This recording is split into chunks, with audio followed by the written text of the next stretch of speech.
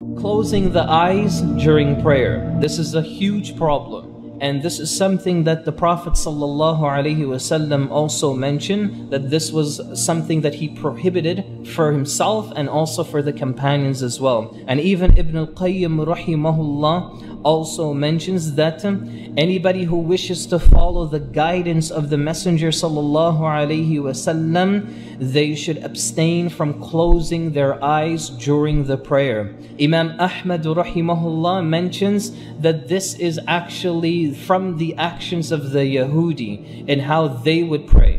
Next error, a person moving too much in prayer. This is the next problem, moving too much in prayer. Some ulama have said for a person who moves carelessly too much in prayer can actually break their salah, can actually nullify their prayer.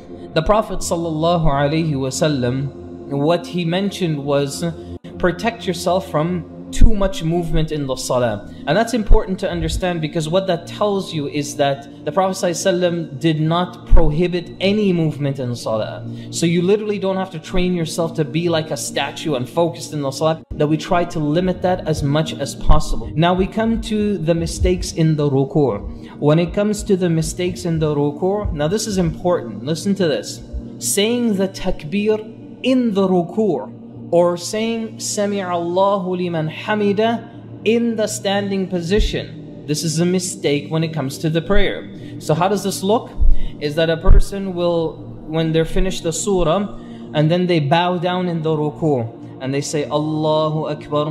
But when they say Allahu Akbar, they're already in the ruku' position. That's the mistake. And if they want to come out of the ruku' position, they will stand up, Sami Allahu liman hamida. This is the mistake. It's a very, very particular mistake to pay attention to. Why? Because the Prophet ﷺ tells us. This is the authentic hadith that proves this. Now listen to how the hadith is. The Prophet ﷺ, Abu Hurairah describes it, that he would make the takbir. In other words, he would say Allahu Akbar when he goes into the ruku', whilst he is going into the ruku', not when he arrives in the ruku' position. And then he would say Sami Allahu liman hamida, so not when he reaches to the standing position, but whilst he's standing. So what do you want to do?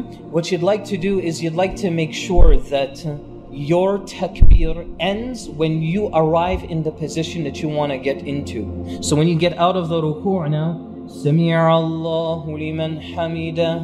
You see, I finish Sami Allahu liman hamida once I get into the complete standing position. It was a very particular practice of the Prophet ﷺ. Next mistake when it comes into the ruku'. And this here is not just for the ruku', but it's for every position in the salah, and that is the lack of relaxation in those positions. Not being relaxed when you get into the ruku', when you get into the sujood. Now, the Prophet ﷺ ordered us to have tatma'inna, or have relaxation, be calm when you reach these positions. Now listen to the words of how this hadith is constructed. The Prophet ﷺ is telling this companion, I want you to perform a ruku' until you become relaxed in the ruku' itself. When a person is relaxed in salah, they are going to be relaxed in everything that they do in